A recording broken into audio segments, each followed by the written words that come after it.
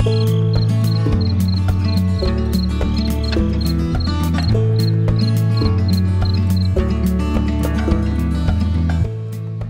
morning, everyone. I'm glad you're here. Thank you for joining me once again.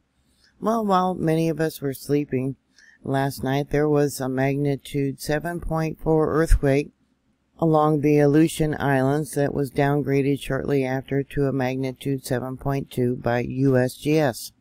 The earthquake triggered a brief tsunami advisory for southern Alaska late Saturday night, but the advisor was canceled. About an hour later, they reported. The earthquake was felt widely throughout the Aleutian Islands, the Alaska Peninsula, and Cook Outlet regions, according to the Alaska Earthquake Center. So the Cook Inlet is in this location. In Kodak, Alaska sirens warned of a possible tsunami and sent people driving to the shelter late at night, according to a video posted on social media. And I'm going to play that up there in the right-hand corner briefly.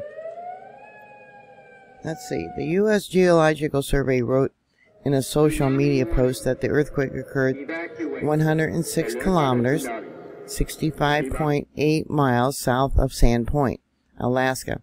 It occurred at 10:48 p.m. Tsunami waves with being observed were only about a half a foot. So that is good news. Back in 2020, there was a 7.6 close to the same location. Let's see. That would have been on October 19th. Then in 2021, July 28th, there was an 8.2 in this location. So far, there's been 15 aftershocks. This one's being counted on the map, but I'm not going to include that. And it looks like the largest was a magnitude 5.7.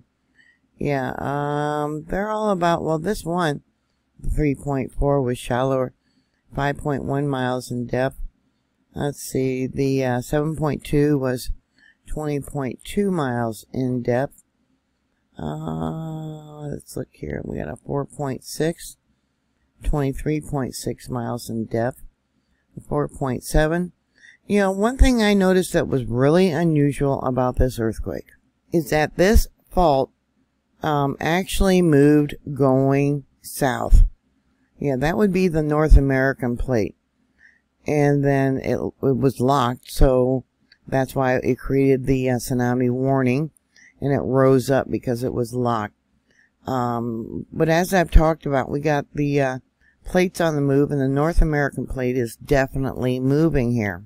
Yeah, so let's bring this out. The North American plate actually wraps around from the North America all the way down. Let me bring this out all the way through here. This is all the North American plate, almost to the edge close to Japan. So I thought it was unusual that it was showing the North American plate, which we know is moving, and makes you wonder what are the implications of that. They actually do not know the length of this rupture, so they did an analysis, what they call the finite fault.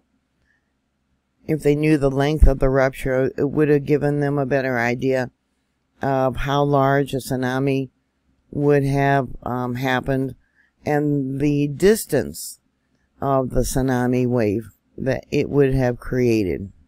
It's something that they're newly studying, I guess because it's a location where they really don't have a lot of monitors, so they don't know how wide or the length of the rupture.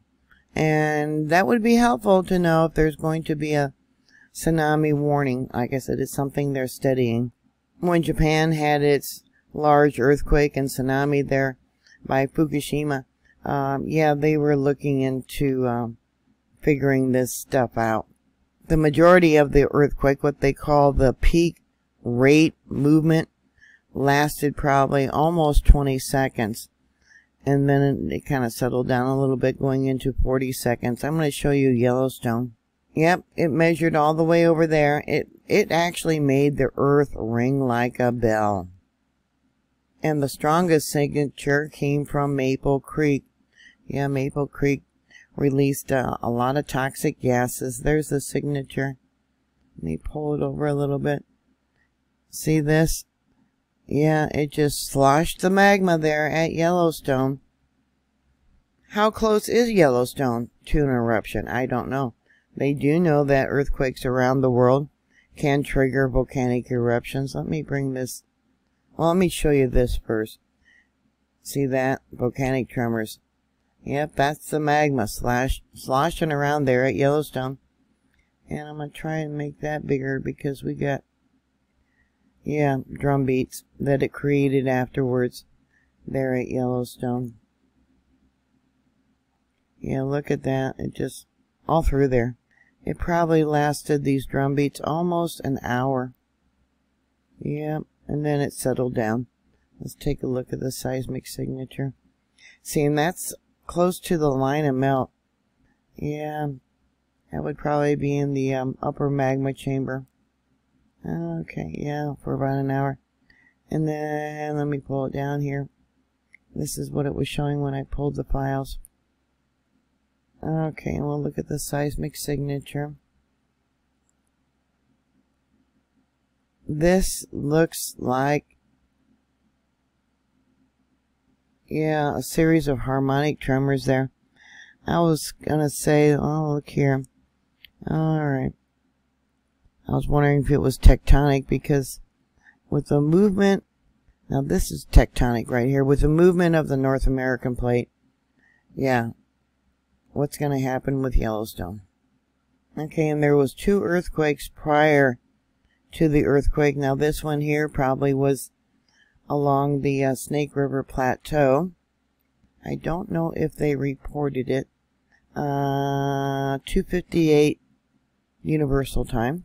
So that would have been at 8:58 p.m. last night. They did not report it. And it probably, I'll give them the benefit of the doubt. I'll make it smaller than what it probably was. Let's see, that comes in as a magnitude 2.06. I'll bring it down so those of you with larger screens can see that. And then there was another one at 5:09 Universal. That would have been at 11:09 p.m. last night. And, well, I could put it there or put it there. Again, I'll give them the benefit of the doubt. 1.64. Again, this is Maple Creek. This earthquake shows up on 4 monitors very easily, you can see. On the far left is the borehole for Yellowstone Lake. The middle, or the next one over, is Maple Creek. That's this one right here. The next one is Western Boundary. Doesn't really show up at West Thumb, but it does show up here at Mary Lake. So there's no excuse not to report this earthquake. Then the one at 8:58 p.m. last night, you can see it on 4 different monitors. We got the first one, let me bring this up, Maple Creek right here, Western Boundary, West Thumb, and Mary Lake. So there's no excuse not to report that one also, but they didn't. So here you can see that they did not report either of those earthquakes. The last one was a 2.2. That was at 1:36 a.m. There by Lima, Montana, where they've been having the earthquakes. Yeah, nothing for the Yellowstone area or anything since 1:36 a.m. That would have been local time. So the question is, where's the next one gonna be? Yeah, we know we got the volcanic eruptions and the spreading going on there in Iceland. Yeah, that's also the separation of the North American plate slowly moving towards the west. Will it be Anchorage, Alaska? I hope you're all prepared for something large.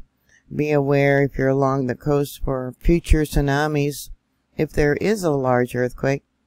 Yeah, I wonder how long, how wide this rupture was. Yeah. yeah, have a plan. A lot of you probably are not used to tsunami warnings and don't know what to do if there is one that's given out. Check it out. Good opportunity to check it out. Find out what your escape plan would be, especially along the Cascadia subduction zone. Yeah, that'd be terrible if they have one over there. Thank you very much for watching. Thank you for subscribing. Always be prepared. The government is not going to come and rescue your butt. They're going to be more interested in continuancy of government. Please stay safe, and I will talk to you later. God bless you. Bye.